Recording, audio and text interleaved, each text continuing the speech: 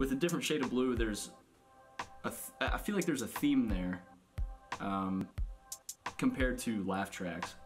I could be wrong, but I feel like it's more like meant to be in the order that it's in. Like it kind of tells a story in a way. Oh, yeah. So we do spend a lot of time like on the order of the record. Right.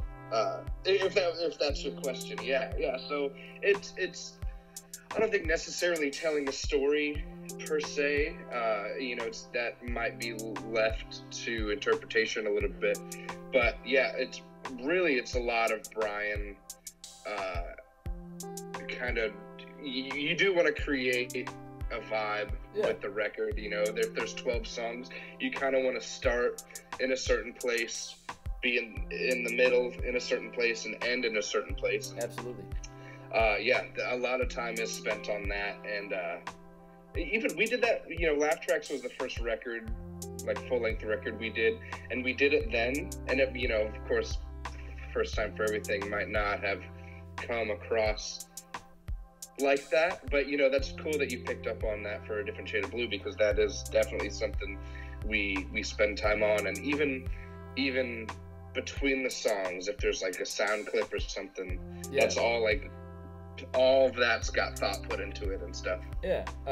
Does the album have any sort of like significant meaning to you? I mean, obviously you're not the one like screaming it, but it definitely does, because so much happened after Laugh Tracks that we, like, as far as we were touring nonstop, the band was growing, we were doing a lot of crazy stuff, going to all these different places, that when A Different Shade of Blue was about to come out, I mean, we're all sitting there, I'm sitting there thinking like, what if it flops? Like, what if it doesn't go over well?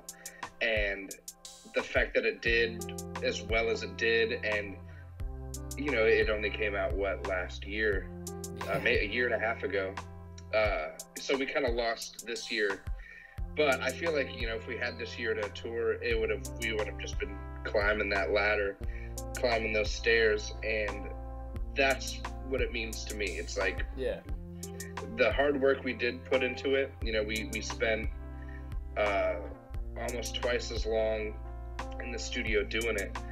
We put a lot of effort into it, a lot of thought into it, and the fact that it satisfied the goals that we might have had for it was really something special. I remember, because when I moved to school the first time for freshman year, that was the summer going into the release of the album.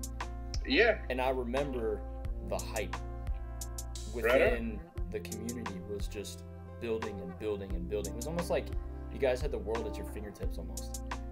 Like that's what it looked like to me, There's some days that it I don't want to sound cocky and say it kind of felt that way, but it definitely was exciting to know, like, people wanted to know what we did, and then eventually cared about what we did so much, and it's very cool to know that things you're putting a lot of time and effort into are in some way paying off like that, What was that release weekend like for you? Because I know that it was like a lot of, because I remember you guys played in Grimey's, like you guys played like some smaller shows around the area, but you guys, I believe you finished the tour in Oldham County.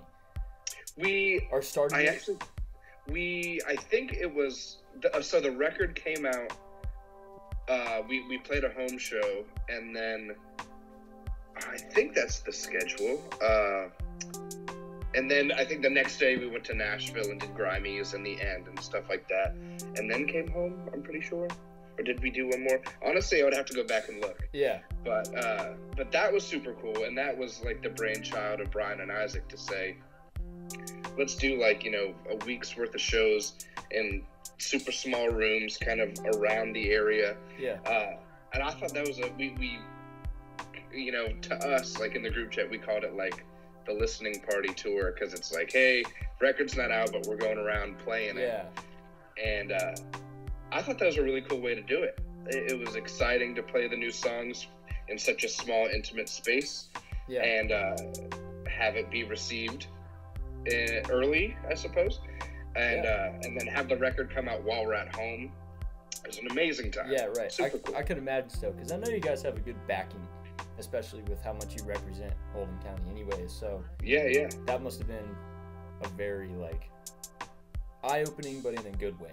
Like, definitely. Like, you're just like, this is insane. Like, I never thought I'd be doing something like this, you know? We, so the home show we did, I think the venue cap was like $850, and I think we ended up, like, you know, kind of like waving in another like 150 people. At the end of the day, there's like 1,000 people in this venue, and we're like, this is not right. Yeah. But we'll do it anyway. Yeah, right, for sure. It's all about the memories, man. Because you never know when something is going to happen where it's not going to be around as much. You know? Well, this year's the prime example. Yeah. But I mean, I hope it gets back to going somewhere. I'm hoping so too, man. No one really knows when or how, but it'll be back.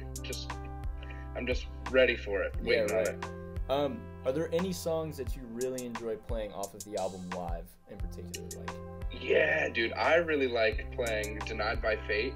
Yeah, it's kind of like a fast, kind of all over the place. You know, not necessarily technical, but I feel like I'm like here, I'm over there, I'm on the toms, I'm, you know, kind of all over the kit. Yeah, man. And so that was a lot of fun, and it's at a good pace. And that's it's a fun one to go into, and I love the breakdown at the end, so I enjoy that one a lot. Yes, I have a big playlist for when I'm driving back and forth to campus, and whenever anything, like I always, like when that album came out, I was going back and forth to home a lot anyways, so like I remember when it would come on, especially when it first came out, and I hadn't really had time to like sit and listen to it yet, like that was my time to listen to it. Dude, when I first heard that song, I was like, this is insane. Like, thank you, bro. Yeah, man, of course. Are there any songs off the album that are trickier to play than you remember? Oh, ooh. I wouldn't say trickier. The only thing I would say is tricky is some nights will like twist things up kind of on the fly, you know, with like, oh, this is how we're going to go into this one, or this one is going to end this way so we can go into that song this way, that kind of thing. Yeah. Sometimes that's tricky for me because my brain is just all over the place all the time. I'm super ADD. So, like, we'll talk about it like once before the set, and then when it happens, I'm like, oh yeah, I was supposed to do this. But let's see if I get it right. You know, it's kind of a shot in the dark. Yeah. But none of the songs, because we spend a lot of time practicing before a tour. Okay. And even now, we're getting together once a week just to, you know, make sure we're not too rusty. Yeah. But I feel like going into it, or at least I feel pretty prepared. But yeah, those little transitions, man. Sometimes if I'm not paying attention, they get me. Yeah, right. Of course. So coming from a listener's perspective, some of these songs, when I first heard them, were like getting punched in the face, in a good way, obviously. Thank you. I was just like super mind blown, you know? So were there any songs, like when you guys were going back and listening, I'm assuming, I've never been in a legitimate studio. Done something like that, but when you guys were going back and listening to it, or when you first heard like the finished product, like, were there any songs that you were just like, holy shit, like, this is crazy to listen back to? Yeah, definitely. On that record, I would say most of them. Just because we were in that studio, man, up in Jersey for about a month, and it was one of those things where like ideas were kind of flying all over the place, and we're able to like mess with it just to see like, would this work? No. Would this work? Yeah.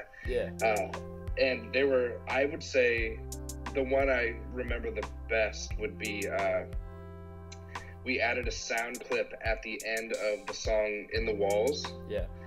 And as soon as we didn't even add the sound clip, we just like had it going. We're like, all right, press play like when this riff stops, and let's see how it sounds. So we didn't even add it yet, but we pressed play and we're listening to it, and the riff is going underneath the sound clip, and we're like, yeah, that's the song. Like, that's it. Yeah, right. That one stands out the most, but yeah, we were, because as soon as we're out of the studio, like, the 12-hour drive home, we're just listening to it over and over and over. Yeah. You know, we're usually pretty juiced on what we make when we're leaving. Well, even now, but when we're leaving, we're like, let's go. I noticed you play with a toothpick in your mouth. What's that like? That kind of, like, when I see it in videos, I'm like, okay, so I love to chew toothpicks. I get like super minty toothpicks from Whole Foods. Yeah. So like instead of chewing gum, I just have like really minty toothpicks. It's like fresh breath. And I don't know, I would like go in and start playing a set. I would still have the toothpick in my mouth, and I'm like, it's kind of like my comfort, my security blanket now. Yeah, right. I'm like I got the toothpick. I'm ready for the set. Because I'm just Let's go. That's hilarious, though. It's funny because it's like it doesn't really move much, you know, and it's like I'm always like, dude, he's gonna swallow that. Like it. Like, I get it all the time, dude.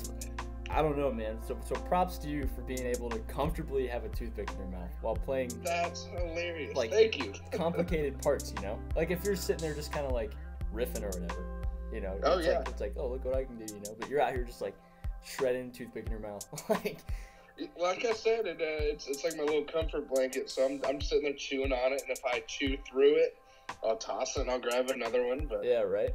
Yeah. So Brian made a post where he talked about when he threw himself into your drum set while playing. Yep. What was that experience like for you? That hurt. He's joked for years. Like, he's like, one day I'm gonna do it. One day I'm gonna do it. And I'm like, no, you're not. Like, no, you're not. No, you won't. Like, please don't. And we played in St. Louis. I think it was at Foo Bar. And it was so hot and sweaty. It was pouring rain outside, so it was humid. Yeah. And so we're all just fucking gross and miserable. Someone like on stage was just spraying water into the crowd, so it's like disgusting up there. Yeah. So I saw the fire in Brian's eye, man. He was like, we're gross. He's like, there's no better time. He's like, I'm gonna do it. And I said, no. And then here he comes, and I'm so glad those pictures came out the way they did. Yeah. But behind me was like maybe 2 feet of space before it was just like curtain and then wood. Yeah. So he came straight through, landed on me, and I just went straight back into this like wood. Oh. And I'm splintery. I mean, I didn't get splinters, but it definitely felt like I could have. It's still wood, you know? It's still wood, and I had a grown man jump on me. Drums are everywhere. Yeah. Luckily, I think that was the last show, so it's not like I had to worry about my heads or anything like that. Yeah, right. But that was pretty intense, and I love that it got captured. Speaking of intense, you posted a picture a while ago on Warped Tour with your hand just completely annihilated. And I was recently showing that to a friend. I've never personally bled that much. I have before. Did you just happen to grab like a crack in the cymbal, or? So, oh dude, I still have, my finger has not like properly healed from it. Really? But what I did, there was a crack big enough that I could I was like, oh, I'll rip it off. You know, if it resonates, if the crack resonates, it sounds broken, but if you can get that off and it can resonate freely, it sounds a little better. I've done it a few times, yeah. So I tried to rip it off, and the way I ripped it, I totally just carved my finger on that bronze or brass or whatever cymbals are made out of, bronze, I think. Yeah. Right in there, and it was like literally 45 seconds before we're supposed to start. You know, because Warped Tour is very on schedule, you know. Yeah. They're like 45 seconds, let's go. And I'm like, blood everywhere.